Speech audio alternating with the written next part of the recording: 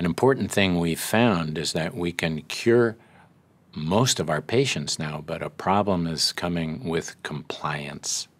Compliance is whether or not you take your medicine. And believe it or not, some people don't take the medicine every day that will cure them.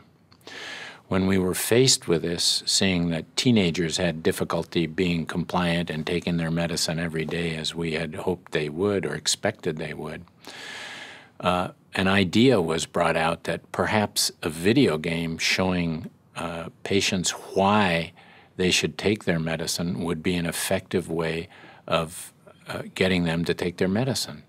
So a video game was manufactured by hopelab.org, and HopeLab made a video game that showed people and kids just what the chemotherapy did.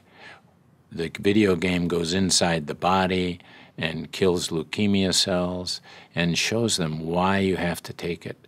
And what we found when we compared this video game that HopeLab made with a standard video game, that children who played the HopeLab game took their chemotherapy more regularly than kids who just played regular video games. An interesting finding that we're going to utilize in the future to try to improve compliance in our population.